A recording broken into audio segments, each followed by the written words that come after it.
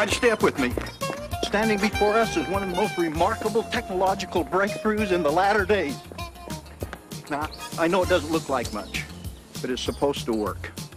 See, I want to show you and a much younger me how both sacrifice and the sacrament help bring us to Christ. Okay, you ready? Let's go. Holiday 3rd Ward, Salt Lake City, Utah, 1958.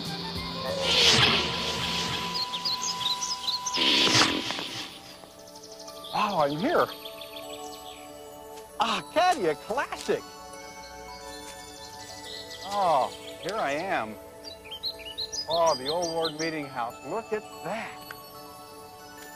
Look at that. Oh. No kidding. I can't believe it. There I am, crew cut and all with my buddy Phil.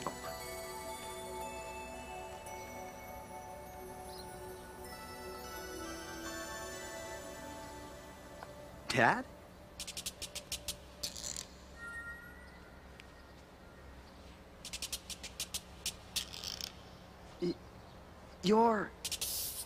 He's me, but he's so old. Hi, Steve. Hi, Steve. Phil, can we talk for just a minute, please? Sure, I'll just leave you to talk to yourself. Thanks, Phil. Tell me, Steve, what are you doing to prepare yourself for the sacrament today? I'm filling the water trays. Do you ever wonder how the law of sacrifice prepared ancient Israel to look forward to Christ? No. I didn't think so. We can change that. Come on, I want to show you something. Hey, wait up!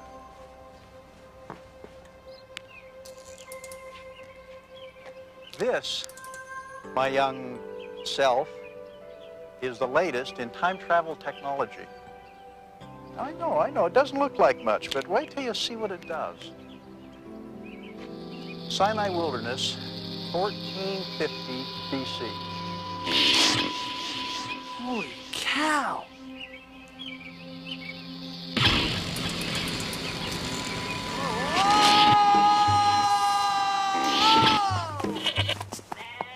Wow! This is swell! Well, we're here to make an offering, so why don't you select a sheep? How about this one? That's a female. So? Well, the sheep is a symbol of the Savior. So what should we be looking for, knowing what you know about him? It needs to be male. Yes, and what else? It needs to be perfect. How can you tell what the perfect sheep looks like? Well, it needs to be whole without blemish or defect.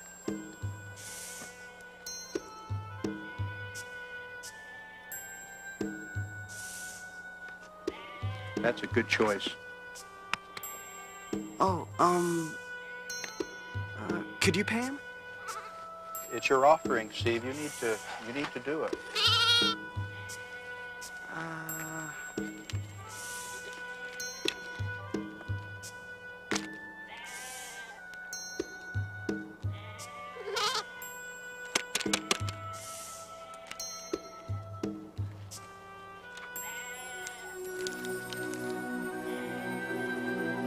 Where to now? To the tabernacle. No, Steve, the Lord required animal sacrifice from the time of Adam up until the crucifixion of Christ. You mean they always had animal sacrifice?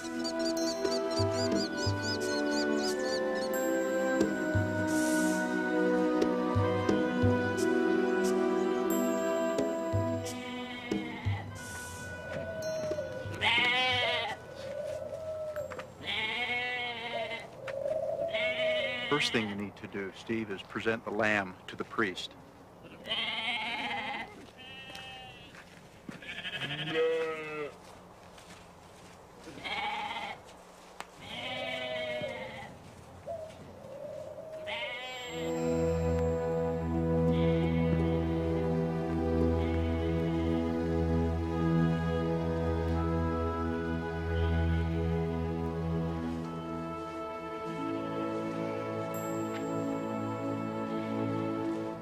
Now place your hands on the head of the lamb, Steve. Why do I do that? That's the way you dedicate it to God. Then the lamb becomes a substitute for you. Why do I need a substitute? Well, there's certain things you can't do on your own. What did the Savior do for you that you couldn't do for yourself?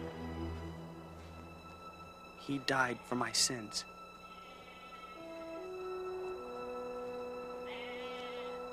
See, the atonement was something we couldn't do for ourselves. We needed a Savior who could act as a substitute for us.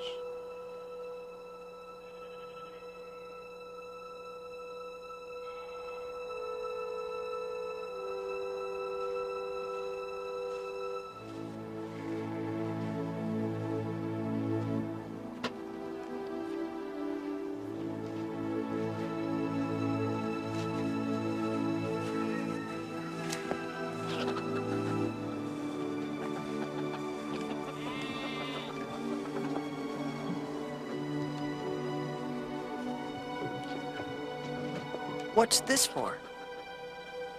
You have to kill the lamb, Steve. Why does the lamb have to die? He didn't do anything wrong. Neither did the Savior. Why is it that the only perfect individual who's ever lived upon this earth had to die? Why did he have to die? Only a perfect person, like the Savior, could offer himself as a perfect atonement. Only by relying upon his offering can we be perfected. He died to satisfy the demands of justice, so he could extend mercy to us. And he did it willingly.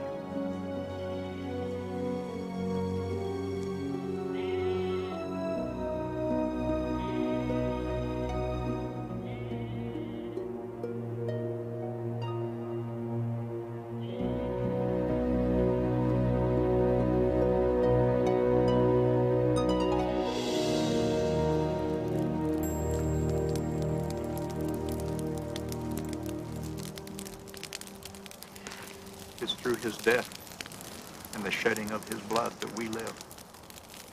I understand.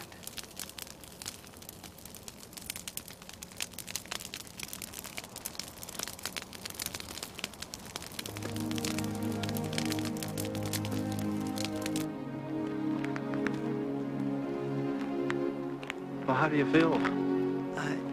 I don't know. I appreciate what the Savior's done more. You know, it takes personal sacrifice on our part too, Steve. We don't have full access to the atonement without an offering on our part. Not only did the animal represent Christ, but it represented us also. You know, we need to be prepared to sacrifice everything to God. You mean be willing to die? Yes, in a way, willing to let our sinful life die. Are you willing to give your whole self to God? I don't know. I hope so. It isn't easy, is it? But you know, that's what God requires of us. Steve, that's our personal part of sacrifice.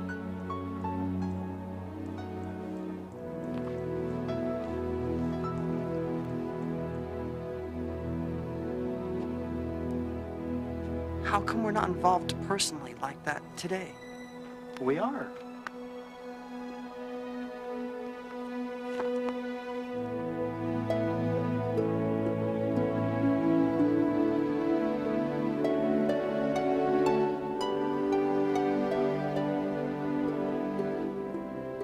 I think I'm getting this.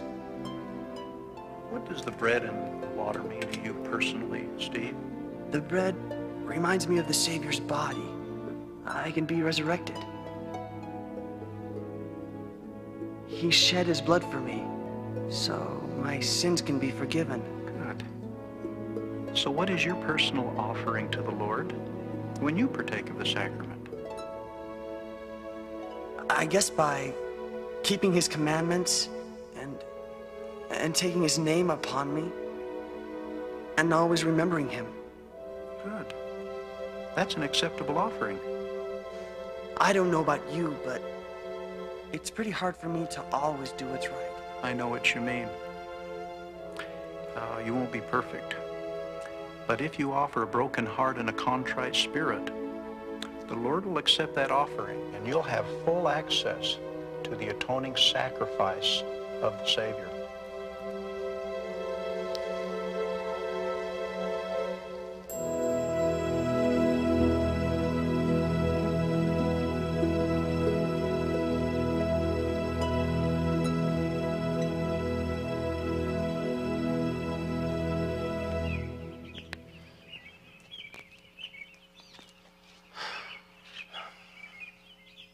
Thanks. Time to go. It's been wonderful. Oh, by the way, don't bother to ask Michelle Brickman to the prom. Really? She married Phil. Hmm. And take good care of me.